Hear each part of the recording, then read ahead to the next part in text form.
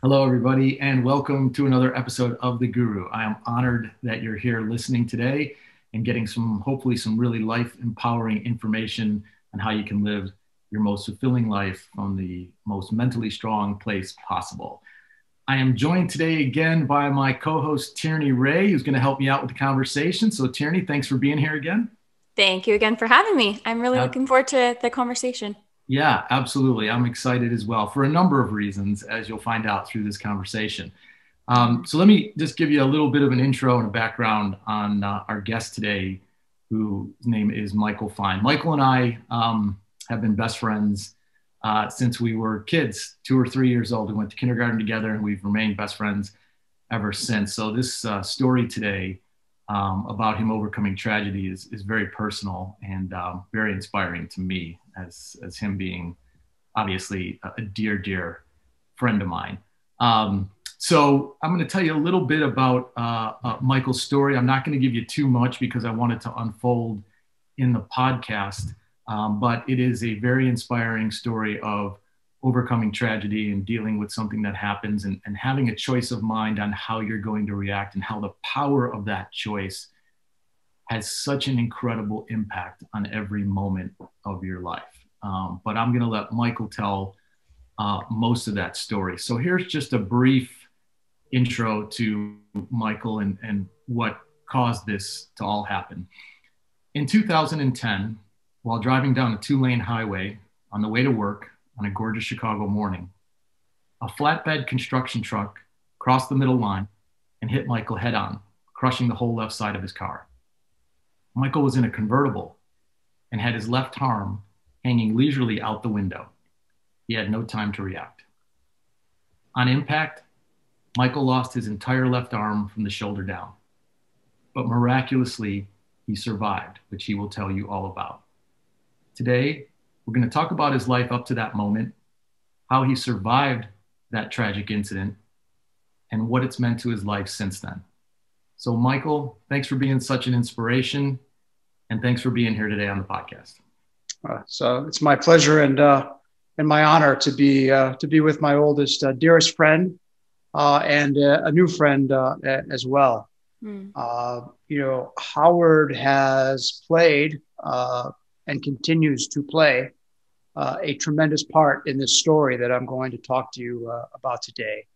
The brief synopsis that Howard just gave you is indeed true. There are a lot more details that we could spend hours to hit the salient points. That truck did hit me head on. It ripped my arm off at the shoulder.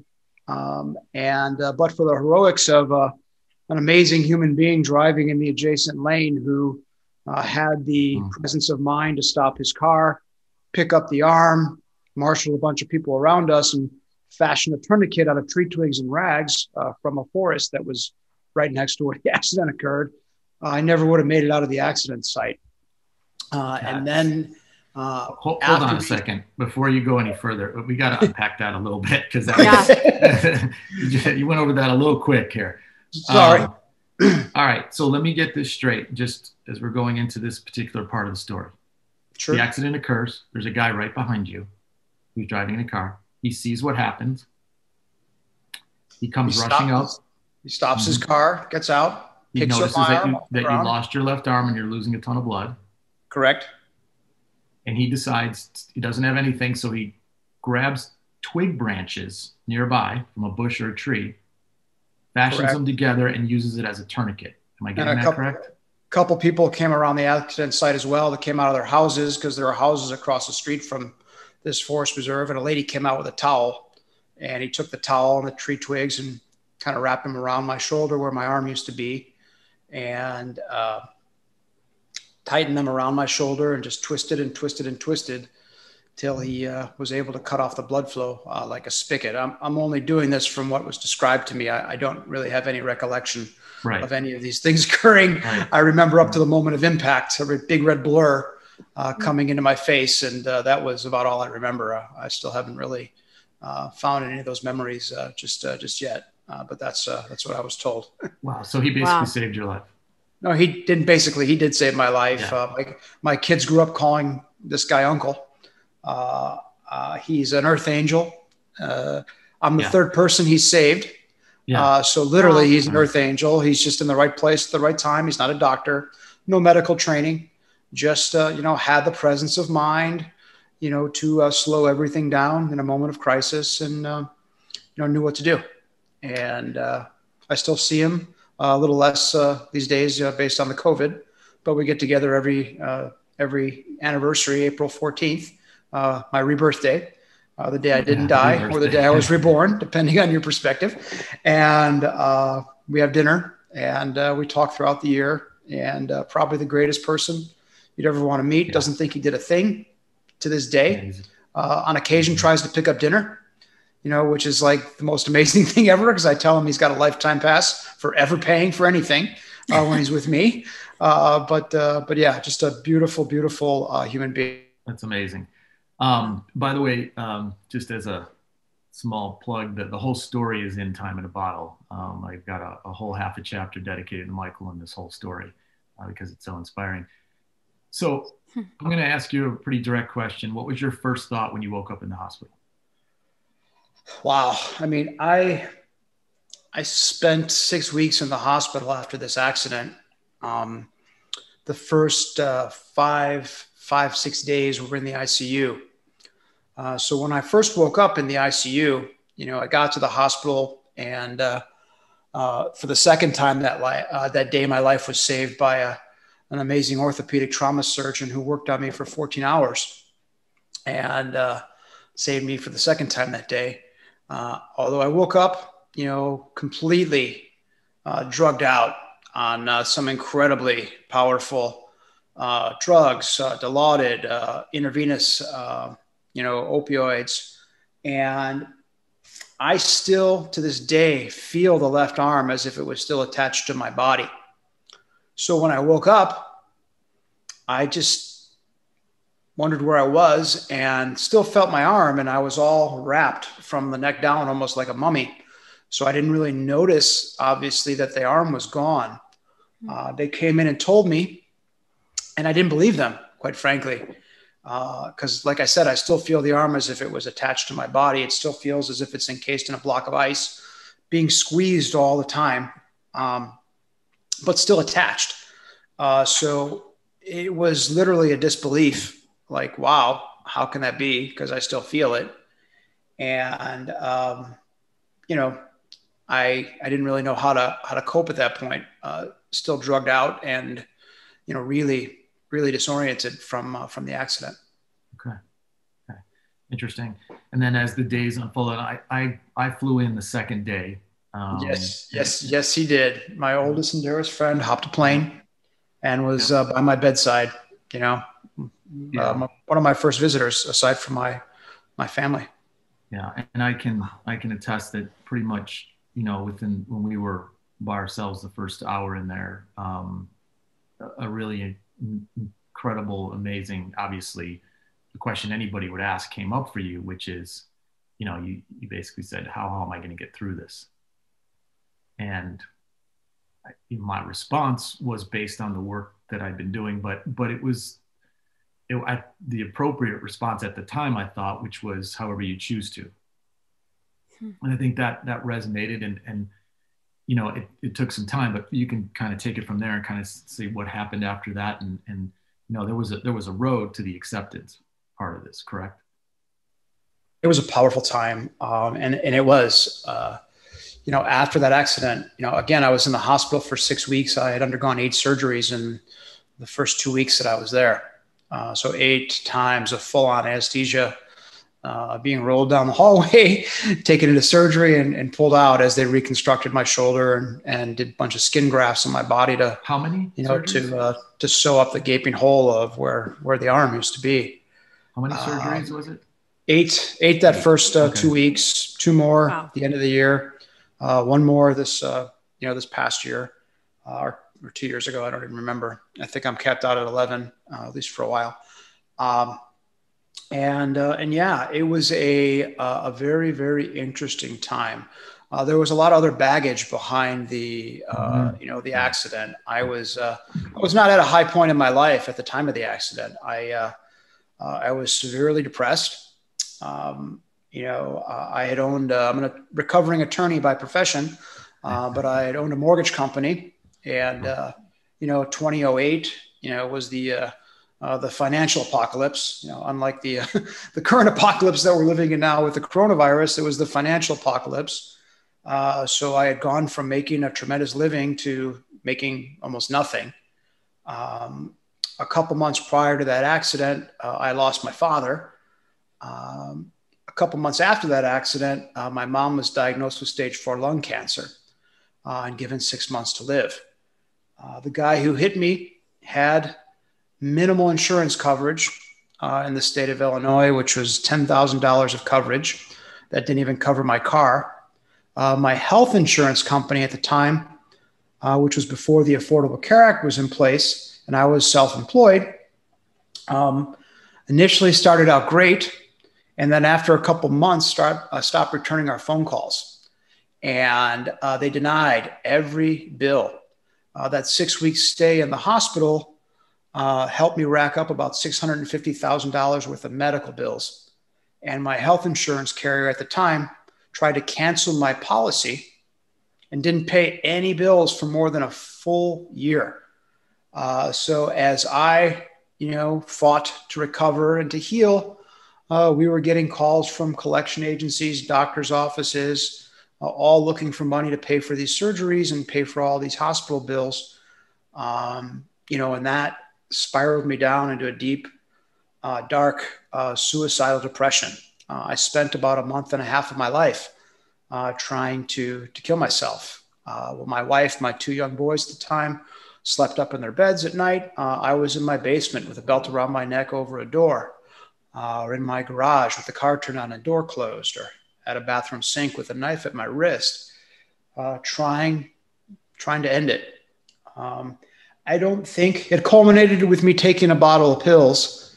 My wife, my oldest son at the time in 7th grade, came home and found me on the kitchen floor, rushed me back to that same hospital that I had emerged a couple months back as a hero, not for doing anything special, just not dying. Now back into a ward where they took my shoelaces, my belt, on 24-hour watch, wondering how I fell so far, so fast, how I was now trapped in a facility with drug addicts and alcoholics. No judgment, just, oh my God, how did I fall so far, so fast? Wondering, how and why I wanted to move forward. By some act of God, Allah, Buddha, Jesus, energy, whatever it is that you choose to call it. Quite frankly, I think it's all the same thing. And as long as you come from a good place, I'm completely fine with whatever it is that you believe. I came out of that hospital, looking for a new way forward. Coincidentally, that was about the exact same time, a couple months after, that this really interesting book came out by this really interesting new author with no initials after his last name or fancy titles. A book called I Am, The Power of Discovering Who You Really Are, by this guy named Howard Falco. Who's that guy?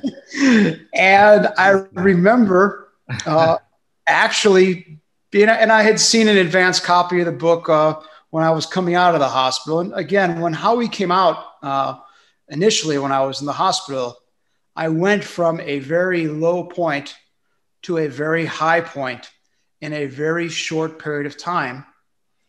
A lot having to do with how I chose to move forward.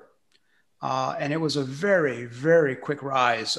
Many of my doctors said I was manic. I was on a huge prescription pill diet of lots of different things for pain, for anxiety, for many, many different things.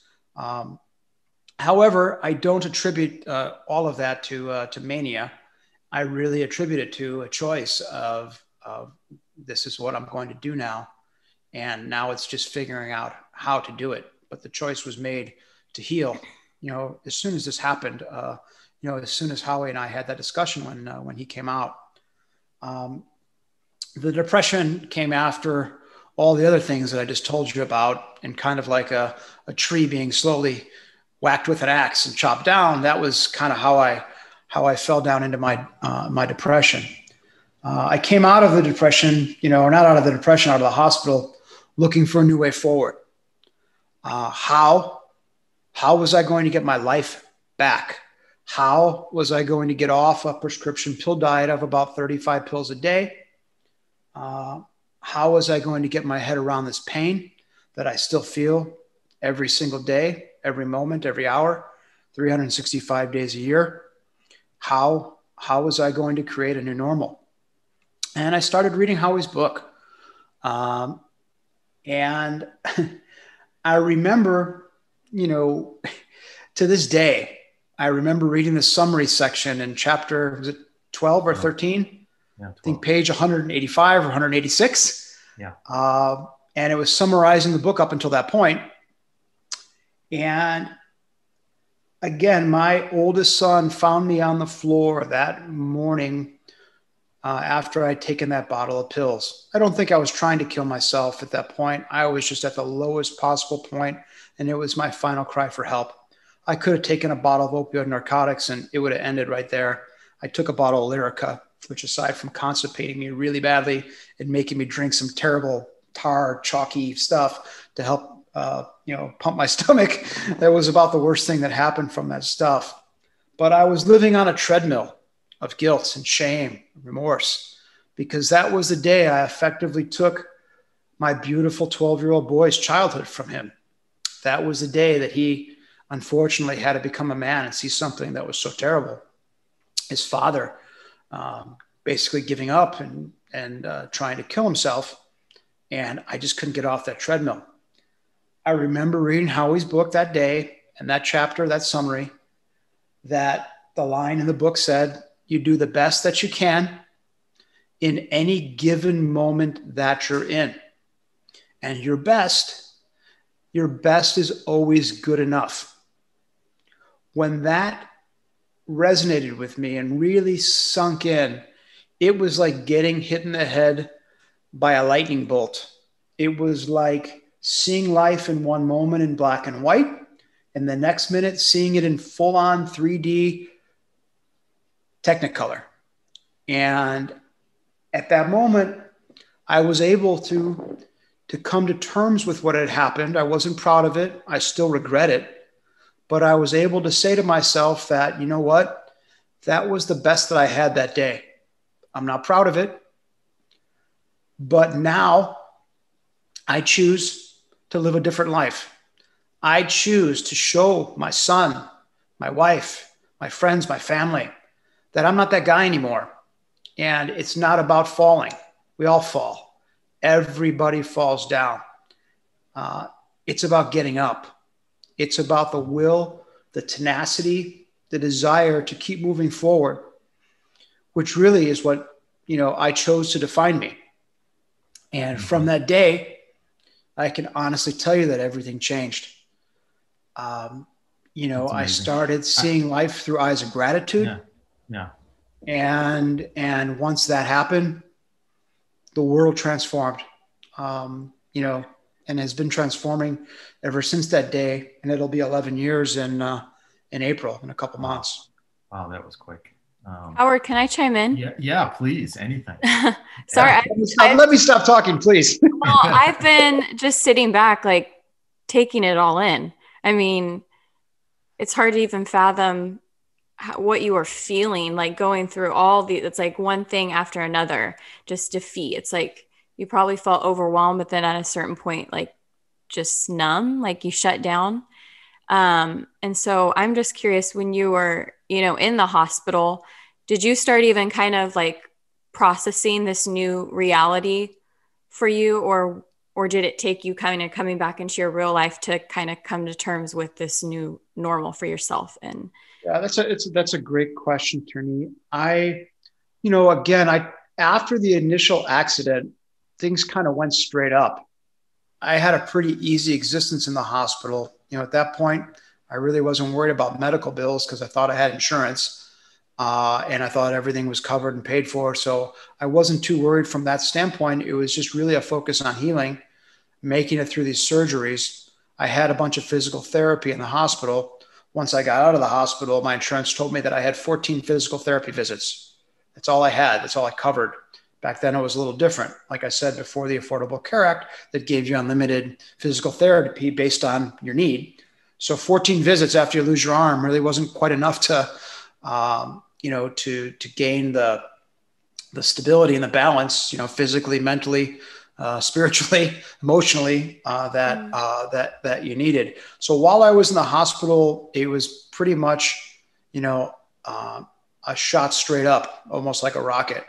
I had my best friend there. We created this beautiful, healing prayer mantra that I read every day that still hangs by my bedside, that I look at every morning when I wake up. And it was, I'm sorry? No, I was just saying the mantra is actually in the book. The mantra's in the book as well. Right, yeah. So it was an upward spiral, but coming back into reality and then having all these other things happen and then settling back into, okay, how am I going to do this? How am I going to do that? How am I going to do this? How am I going to do that? And it was weird. Everyone wanted to help me in the beginning and people still do.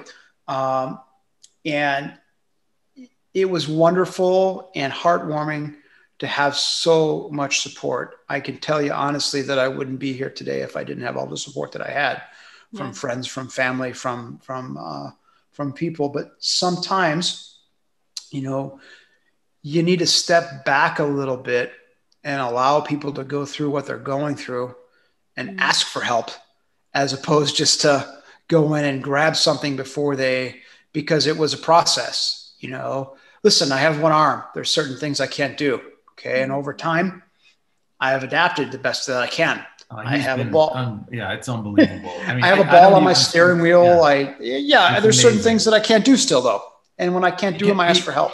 He can hit a golf ball 250 yards though. That's pretty amazing. Yeah, it's incredible.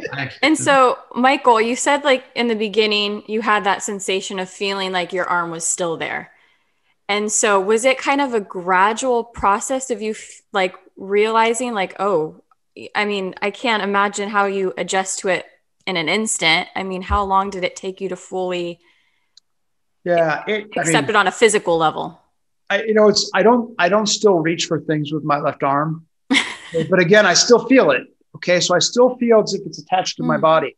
It's like a miniature arm, which is a hard thing to describe. And it's like this right now. I can move it. I can't open and close my hand. Although I can tell you that every time I finish practicing yoga, my hand is open. And the more pain I feel is when my hand is clenched into a fist and I can't really control it. But after every class, and I'm talking like, I don't know, probably 2,500, 3,000 yoga classes in 11 years, every time I finish, that hand is open. And I feel less pain. But just to clarify, you're talking about your phantom hand that feels frozen. After you do yoga, the phantom hand feels open and less pain. Yeah, it feels like exactly every single time. I just want to clarify that. Yeah, absolutely. Yeah, my phantom hand on your left side. On my left side, yeah. So you feel that sensation. I still feel. Oh yeah, absolutely. Wow. Okay. Yeah, I still feel it. It's called phantom pain. The medical term is called chronic residual limb pain syndrome. And you hear quite a bit about it, especially with, all the soldiers coming back from Iraq, Afghanistan, where, limbs are ripped off or blown off. The only real thing that I have ascertained over, almost 11 years now is that based on how the limb is amputated, whether it's a clean surgical cut versus a blown off, ripped off, pulled off kind of separation, the people that have, the limbs taken off in that way seem to suffer from much more phantom pain. There's millions and millions of nerves in the arm, and when it's ripped off, those nerves are still there. They're frayed and they're stretched. So there's no way you can go in and cauterize each one of them to dull the sensation. Hmm. And that, and that's really what brought me to the yoga that I practice and I teach, because I needed to find a new way forward to deal with this chronic residual limb pain, to help get off these pills. And I went very Eastern in my approach to healthcare. Acupuncture, Reiki, craniosacral therapy, sensory limitation and flotation, cryotherapy, massage therapy, cupping, you name it. I've tried it. And all those things are wonderful modalities that helped me tremendously. And I wound up finding the yoga that I teach and I practice, via my acupuncturist at the time, who described. So you had never done yoga before? No, I had never practiced any type of yoga before this accident. And I'd grown up in the martial arts for many years. So it's not that it was a completely foreign concept to me. And my acupuncturist, I'd found one of my friends, dear friend, had studied, Anusara yoga with Anna Forrest. And after my accident, my balance was just way off. I mean, physically, mentally, in every way, my balance was off. But physically balanced, I was bumping into stuff. I was falling down a lot, because when you don't have that equal weight distribution of the two arms, and you've had it your whole life, and suddenly one day it's gone, my balance was off. So she came over to my house as I was, healing, and showed me some yoga postures just to develop and strengthen my core and work on my balance.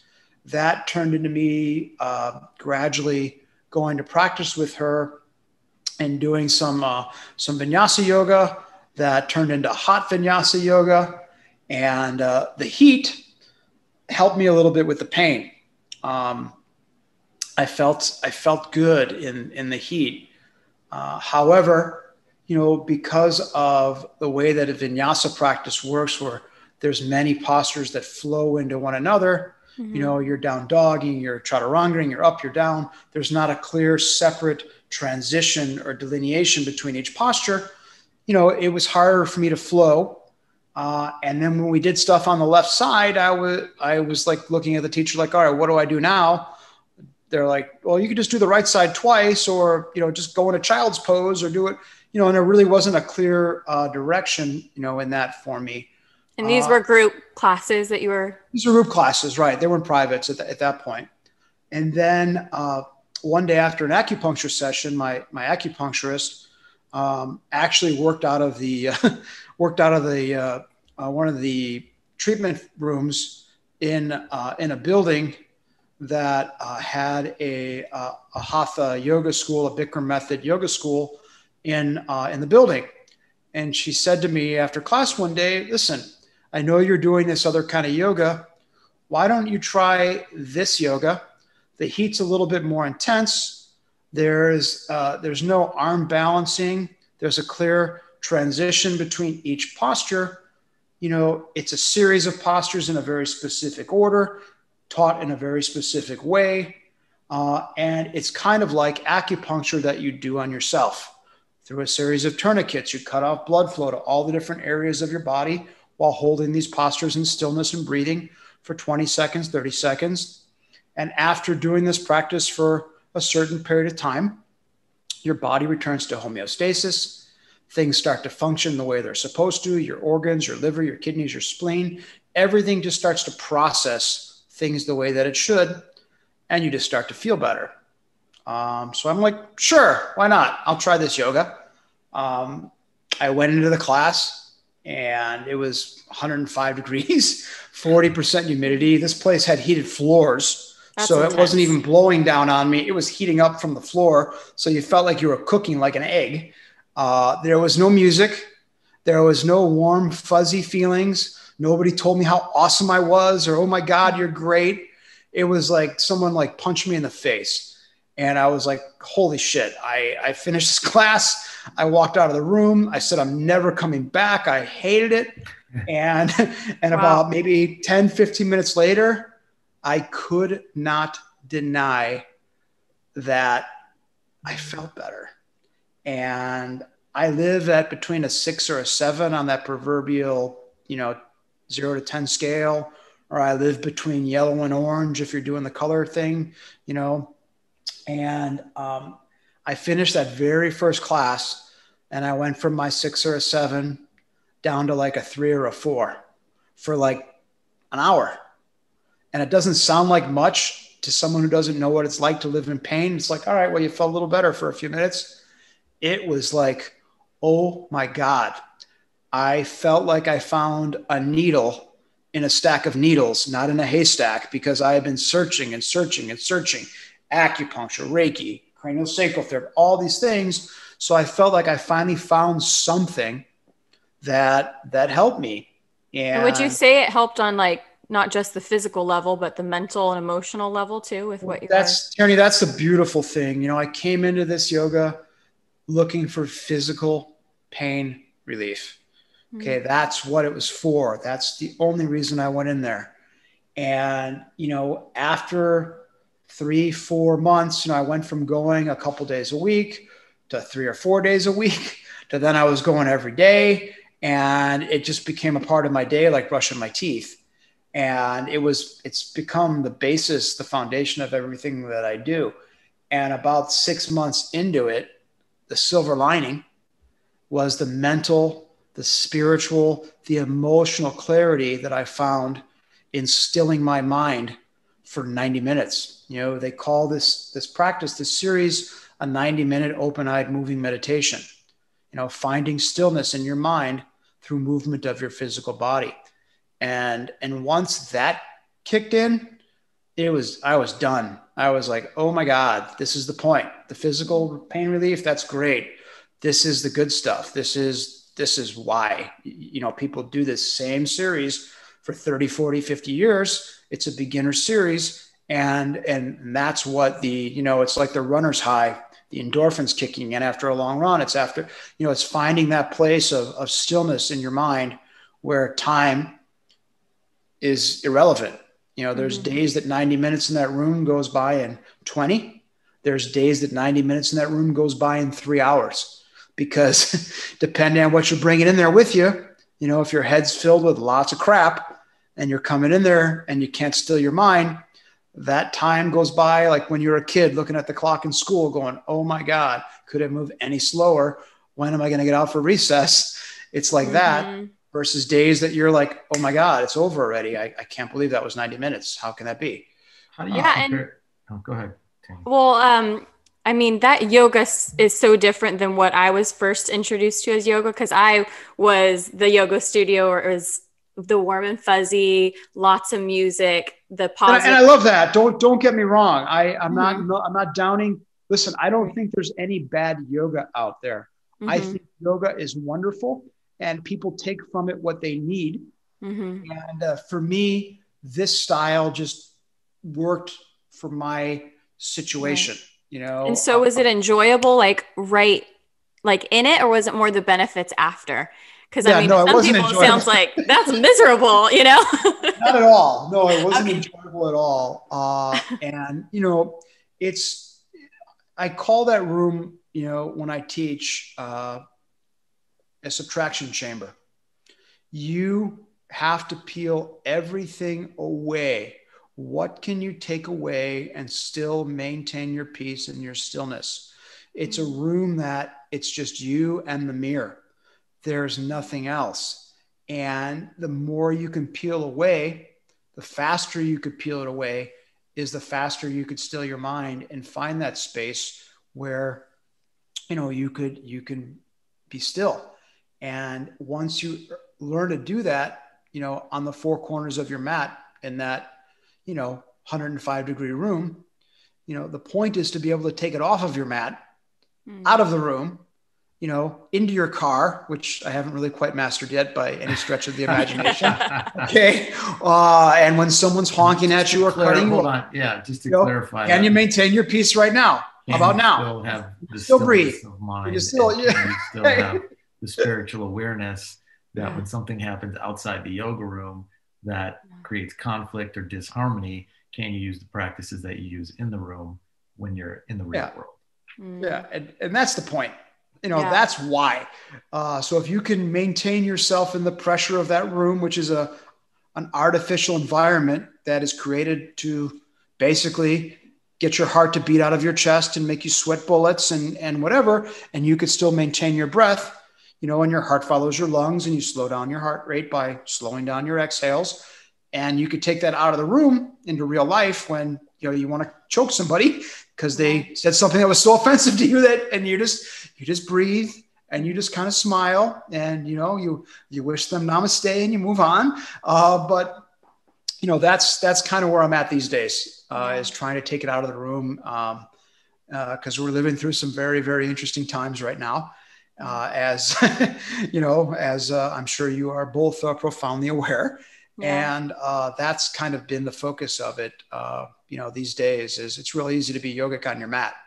It's really easy to to namaste people in a room where everyone's in their bliss. Yeah. But step off that mat into the reality of a very divided world, and can you maintain your peace?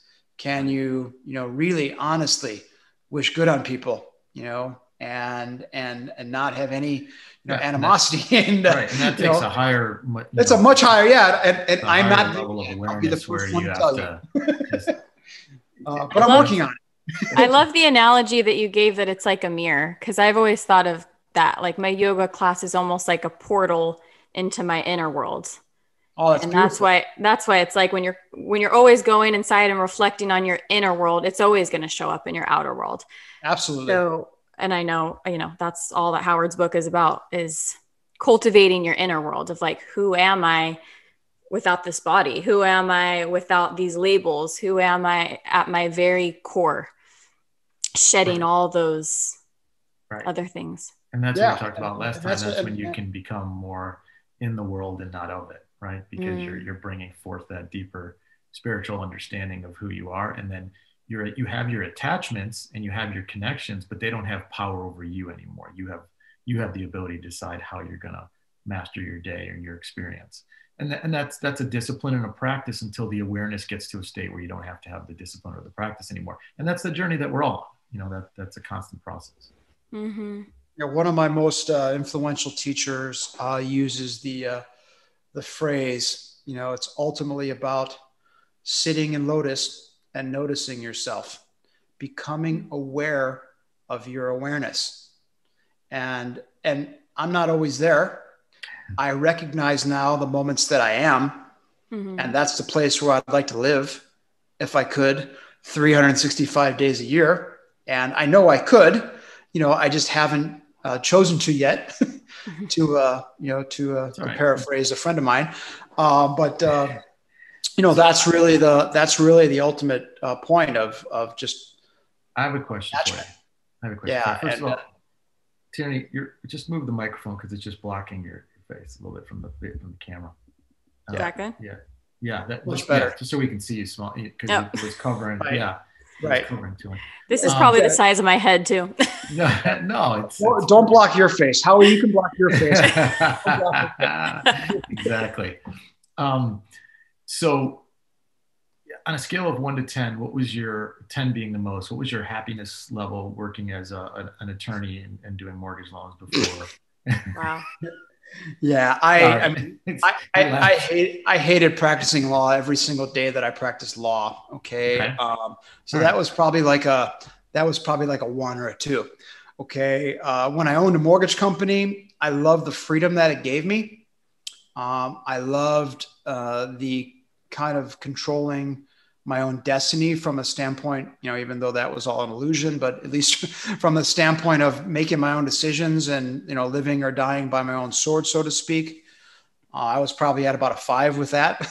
Okay. And so now post, where are you at now? This experience. Listen, I get up every day.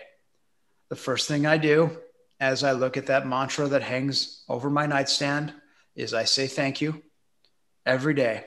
I'm grateful to be alive. I really honestly try to live my life. Each day I try to find somebody to help in some way, shape, or form. It doesn't have to be a big thing, whether it's opening up a door to Starbucks, whether it's picking up a coffee for somebody, any of those things. And Again, again, you put the number at 10, okay. 11. That's the 12. point I wanted to make, is that, Wow. there's purpose. And Tierney, I hope it's okay if I bring this up. Tierney lost her sister, how many years ago? 6. 6 years ago. So Tierney's gone through her own personal I'm very sorry. tragedy, and also found her way to yoga. Is that correct? Yeah. We talked about this on our last or one of our podcasts. Yeah. Briefly, we didn't touch too much into it. But did you also find yoga as a way to help you ease the suffering and heal? Yeah, absolutely. And same with me. I went into yoga for physical things. I had scoliosis, so my spine was curved. So that's kind of how I initially got into yoga. And then later on, when my sister passed, I got into it more for the mental aspect of just wanting to be able to cope with my grief, in an effective way and not turn to those destructive habits. And then, just anytime I was on my mat, I was able to just be with whatever it was on the physical, mental, emotional, spiritual level, and find solutions. And I brought that practice too into my daily life too. It's like when I'm frustrated in a situation, stopping and just like being with that feeling instead of being so reactive and turning towards something so quick. Like I can feel what's coming up. And that's been the most powerful thing. Yeah. Oh, that's awesome. That's very cool. Yeah. That's So again, it's to me, it's what's fascinating, Michael, is where you were in your state, and what seemed like giving up something, through the tragedy, and no disrespect, obviously, to either one of you, because I can't imagine what having not been through either one of those, but something else, a doorway to something else opens up that then you have the option to step into and own and work through your healing. But here's the real magic of what happens through the process, is that you have an impact on untold numbers of people because you were willing to go through your journey and reach and know there was something greater for yourself in that post the experience. Find it, raise your level of consciousness and awareness. And then again, there's no way either one of you at different stages on your journey can know how many lives you've affected. But I know for a fact, both of you have affected many, many, many, many, many. Well, it's very kind. And, listen, I never claim to understand what anybody else is going through. So many people discount themselves. When I talk to them, oh my God, I'm in pain, but it's nothing like what you feel. You know what? Everybody's pain is everybody's pain. It's not a question of more or less. It's not a question of better or worse. People that have gone through really, really tough times and have dealt with loss in a way that many people haven't. I kind of think that we're in a club. Life looks very different from the bottom of the well up than it does from the top of the well down. And many people, after my accident, would look from the top of the well down and say, oh, it's pretty deep down there. And from the bottom up, I'm like, yeah, it's really, really deep down here. You have no idea how deep it is down here. And it's a perspective thing. You can't know until you know. But I never try to understand what someone else is going through. I try to frame everything, when I'm talking to others, as, look, this is what I went through, and I'm no hero. I'm no, inspirational role model. And I appreciate the kind accolades. I just chose to get up because it beat the alternative of staying down. And everyone has that choice, and you can't make it for anybody else. It ultimately has to be you. And when you make up that mind, like I said, it went from black and white to 3D Technicolor, full on sound 5 surround sound. Bam. It was holy cow, lightning bolt in the head kind of stuff. And I'll never forget that moment. And that was when I chose to get up, And also you brought it back to that moment. You brought it back to this idea of the letting go of regrets, like this idea that I could have, would have, or should have done something different. And this is obviously a very, very core tenet of what changed my life, when that was the trigger for my transformation, was just understanding that I had been searching for perfection like so many people do in the world. And they think they're not good enough. So they think that if they achieve perfection in their mind, then they'll be accepted, then they'll be loved, then they matter. What the big misunderstanding is that they already are perfect. And so the realization of removing regret moves you closer to that idea of perfection in every moment. Again, that doesn't mean better than or worse than. It simply means that you understand your unfolding and process to each moment is perfect for where you're at. Doesn't mean you condone anything that you did. Doesn't mean you want to do it again, but you know that you're in the learning process like every other human being. And once you realize that, this whole idea of woulda, coulda, shoulda, or regrets, that energy evaporates. And that's the lightness. That's the lightning bolt. That's the lift of mind. Then you can start being more present and focusing on what you want to create going forward. So that's an interesting point that you had, which is very similar to mine. I want to ask you both something, because you both have similar journeys in so many ways, right? In being here. So for you, Tierney, what's the one thing through your experience that you'd like to offer somebody listening that you learned in your wisdom of what you went through and where you're at today because of that and what you're doing now? I think my best advice, and it's kind of going hand in hand with what you were saying, Michael, is that whatever situation you might be in, for him, it was, his incident. It could be grief, addiction. We all struggle with addiction in some way, which your book talks about. It could be really overwhelming when you think of everything all at once. And I think it all goes down to just mindful choices and taking things moment by moment. Like when we really slow down, we can handle things by just going moment by moment by moment. And that's been like the biggest, most ultimate lesson for me. And the most encouraging thing is like, don't look at the bigger picture, just take mindful actions towards what you do want to create and what is possible. Because there's so much possibilities. And I think when we think in the big picture, it could be like a small scope that we're viewing of what we can achieve. And for you, Michael, is probably like overwhelming just stepping into the yoga studio and that choice, like, look what came from that. So right. And I remember, that's for me. That's awesome, Tierney. That's great advice. I want to ask you one more question on that before I turn it to Michael again. But just as a side note, Michael, you're now an official instructor for Bikram yoga, correct? You went Correct. Yeah. So that's been about 4 years. Yeah. But I remember when you were going through the training, and at every moment you stretch, like that fear hits you of, can I do this? Right. And when you push through, now look at how many people you've affected by being on the podium and being an inspiration. Tierney, the other thing I wanted to ask you, which I think is so important for people listening, is have you realized through what you went through more of a connection of how life's working actually with you?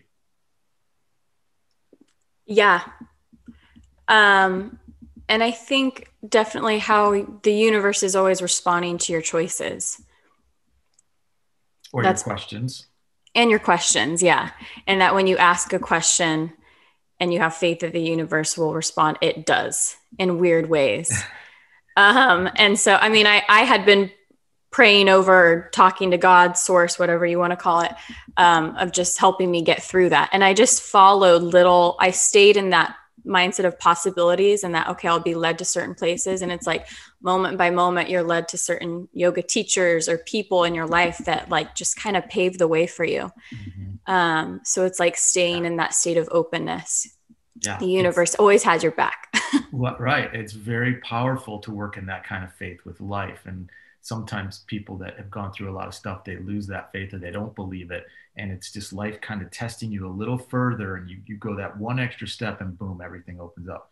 So Michael, coming back to you, what would be one of the main things that, if you had to pick one or two, I know there's a lot of them that you could probably pick, but what would be the one or two things that you would think that would just be key things that people could understand based on what you went through, that the revelation you wish you could pass on before somebody else either goes through a tragedy or, just so they have this knowledge. Tierney, I love what you said, because I often say that to people that are at their lowest point, because I remember when I was at my lowest point, and I'd say to people, because I did the same thing, You break things down into any increment of time that you need to make it to the next moment. If you have to live moment to moment, minute to minute, hour to hour, day to day, and you build up slowly over time. And before you know it, you're living week to week, and then you're living month to month, and then year to year, and then you step back, because it's not a linear process. It's a spherical process. So sometimes it's one step forward, two steps back, three steps forward, four steps back. So I loved what you said, because it really, really resonated with me. Yeah, I bet. Totally. For me, I really honestly believe in the perfection of the universe, whether you call it God, Allah, Buddha, Jesus, source, energy, whatever those things are, and putting good out into the universe for good's sake, not because you're looking for anything in return. I do this for you, you'll do this for me, because the universe knows it all and knows that fake fallacy of you're not really doing it because it's not coming from a pure place. But if you put good out for good's sake, it doesn't come back to you onefold. It comes back to you thousandfold. And I have been living in that place for almost, I want to say 10 years now, of just constantly witnessing it.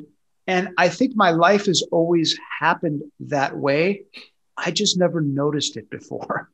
And now I notice all those synchronicities, the karmic kismet of putting this out there, of meeting you today, of all these different things. And all of those things reaffirm my belief, my faith in the perfection of how this all works. And I now and have realized that there ain't no there. Everybody's on the path. We're all just in a different place on the same path. And as soon as we get to the top of this mountain, there's another one right behind it. That's right. But it's not about, and you hear, oh, it's the journey, it's the journey, it's the journey. It really is the journey. And there's no mystery to that. And it's like, I feel like, I know this secret that isn't a secret. And it just constantly gets reaffirmed. And I watch these people get hit in the head with the same karmic brick day after day after day, until finally you see people, and I get to see it from the perch of a podium, figuring out that they have the ability to heal themselves. It isn't a pill, a doctor, the next fad diet, the next anything. Right. It's you. You have all the answers inside you. That's all I do as a yoga teacher, is I teach them that they already have all the answers. Right. And then I get out of the way and let them do what they do, because that's the point. And we all have all the answers already. It's just a question of when we're going to realize it. Right. And it's interesting to let people go through their journey. And you, as soon as you feel that resistance point, that's when you have to let them step back. Right. Because, and this is, I think, really key to understanding and giving people space, is that what's sacred to each individual is their choice, their soul's choice in how they're going to unfold time. But watching people heal in front of my eyes, that's pretty. I've never seen it. I mean, I've watched people heal from physical frozen shoulders, torn meniscuses, things they said they had to have surgery on, terrible depression, anxiety. I mean, I watch people heal in front of my eyes. What greater calling, what greater, life purpose could someone have than to stand there and be I don't call myself a yoga teacher as much as I call myself a transformation facilitator. That's all I'm doing. I'm not doing anything special. I talk. Okay. But watching people figure out that they have all the answers, that they have the ability to heal. And once they do, watch out. You just get out of the way and you just watch them go. And then it's like, oh my God, I just witnessed a miracle again. And that's, and that's kind of what we all do in different ways. And, I'm just grateful to be able to do it. It's awesome. Yeah. They have 99.9% dominion over their life. Mm-hmm. There's that 1/10 of 1% you have to leave to divinity, but 99.9% of it is in people's control. And really the essence of what this work is all about is liberating souls and allowing them to own more of that creative infinite essence, for goodness and for love and for the betterment of all of life, all of mankind, on some of these bigger platitudes, but that's really what it's about. That's really what the journey's all about. And whenever I have any doubts, I get to call my best friend and ask him. So, I mean, how great is that? And also too, it's, I remember too, I was having a conversation with a friend and they were like, I'm almost excited for you when my sister had passed, because now you have this thing to overcome. And I understood what they were saying, because I think a lot of people have this idea that you have to have this event for you to like have this breakthrough or find this inner liberation or whatever. And it doesn't have to be that way.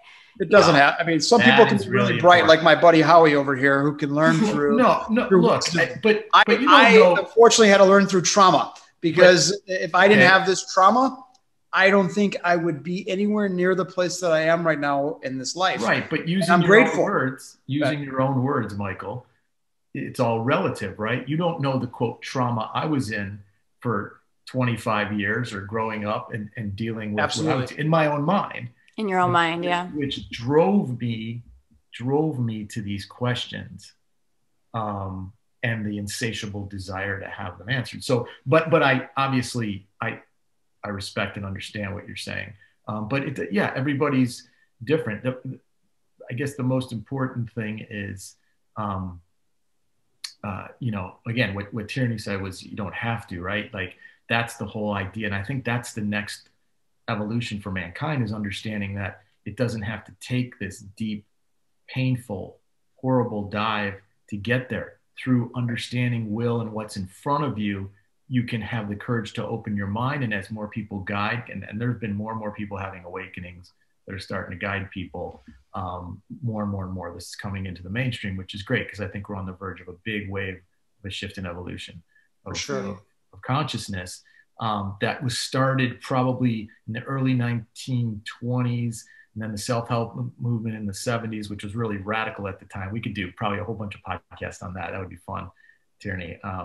Like Est and some of these crazy things that people went through, to now more of the new wave of the movement now, which is definitely moving more into awareness and consciousness. If I could, the two words I could sum it up is just self-awareness. Just because as Michael said, all the answers are inside you. It's just, how do you get to a place of balance so that you can remove the distractions that allow that to surface for you? Because once they surface, that's the breakthrough. But that's the work in getting there. So it's a daily struggle. It's a daily battle. It's a daily, it's a daily journey. Let's soften it. It's a daily journey. It's a circle. Yeah. So, not the battle every day, but I'm okay with that. It's good. Yeah. We've both, what's interesting about Michael and I, we know each other before. So yeah. We grew up, we went to different high schools, but we stayed from different colleges. He went in the Midwest. I went on out here on the West Coast. But wow. But we've seen the whole thing, which has been incredible. Anyway, Michael, I can't. Again, this. We're close friends, but the inspiration that you are and how you've handled it with such grace, and the way that the great thing about Michael is you never know that he's missing a left arm, because there's just nothing. He's just, and he knows immediately when you meet somebody, you make someone feel comfortable right away before they know it or have a time to register or say, oh, look what I'm seeing. I should be careful. It's just blown away by his personality. So you do a great job of that, Michael, making other people feel comfortable. Thank you very much. Yeah, it's awesome and incredible inspiration. Thanks. And back at you. And as much as you're inspired, you've helped me in countless ways. Your books, your work, your passion for what you do, from the honest place that it comes, is just pure light. And this is the, really, I agree with you. We're on a precipice of a transformational change in not just our country, but in the world, and how, awareness is looked at just like medicine, because it really is medicine, the most powerful medicine there is in creating change. Sure. That energy, when you tap into it, because you're tapping into the source of creative essence of the universe. And so with that power flowing through you, they talk about the chakras, they talk about, the different ways energy flows through you, chi, it is the ultimate. Now, are there other things that help, whether it's in modern medicine or whether it's in Eastern medicine or whether absolutely modalities? Yeah, it's all part of it. But the pureness is really in the energy at the core. And when you get into a more mindful state, you're more tapped into that. And so that's what really makes, I believe, humanity thrive.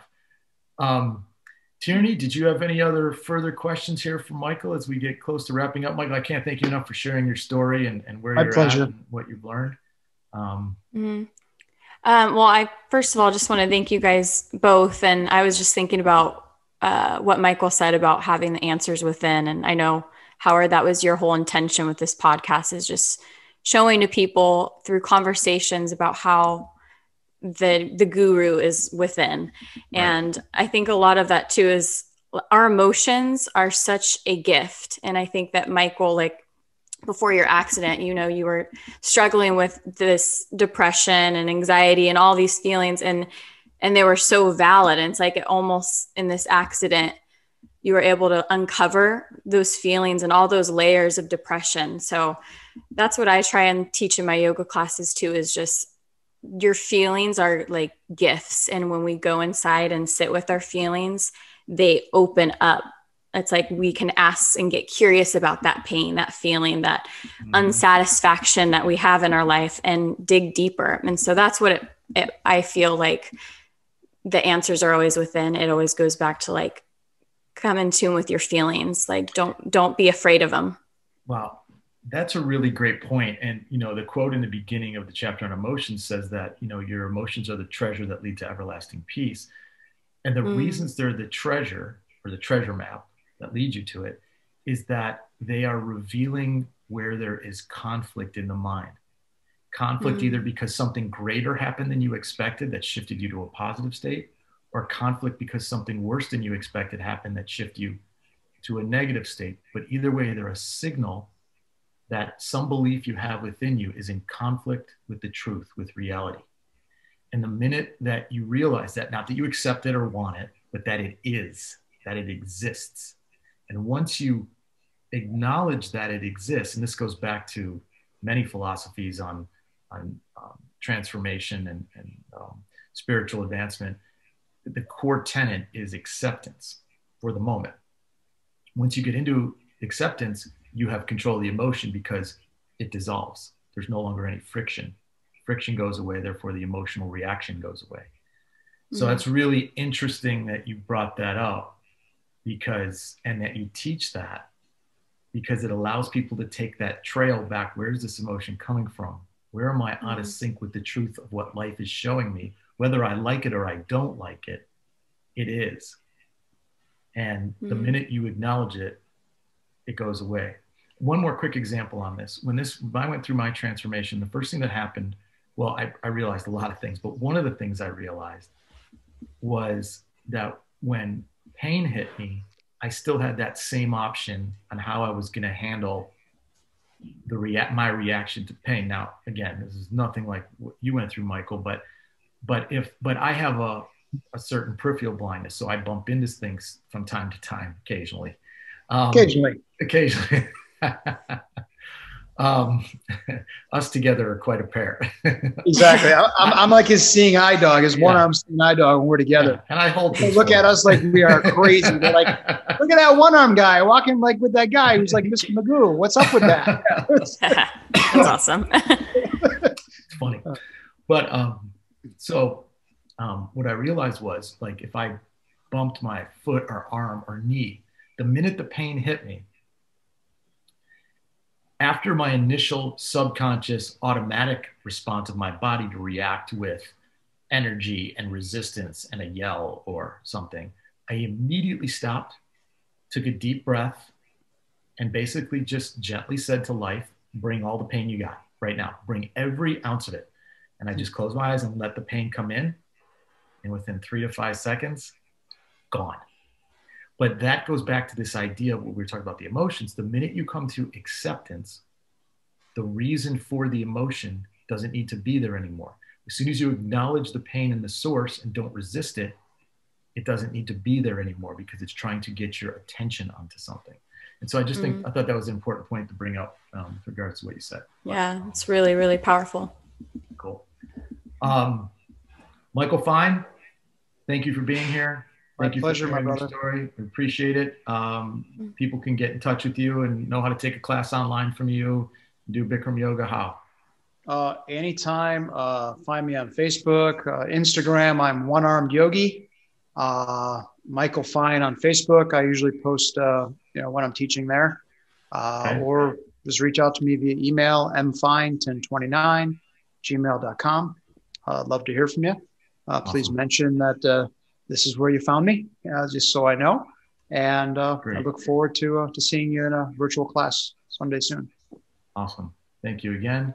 Tierney Rae, thank you as always for your presence and your great inquisitive mind and questioning. I appreciate you helping with the conversation and being a part of this. And thank you. Absolutely. And thank you to all the listeners for listening. I hope this helped better your day in some way and increase your mindfulness for the empowerment of your life. Remembering that you always have the ultimate power over how your life unfolds from this moment forward. Hence, the guru is always you. So everybody, thanks for listening. Have a great rest of your day. And I look forward to being back with you soon. So long.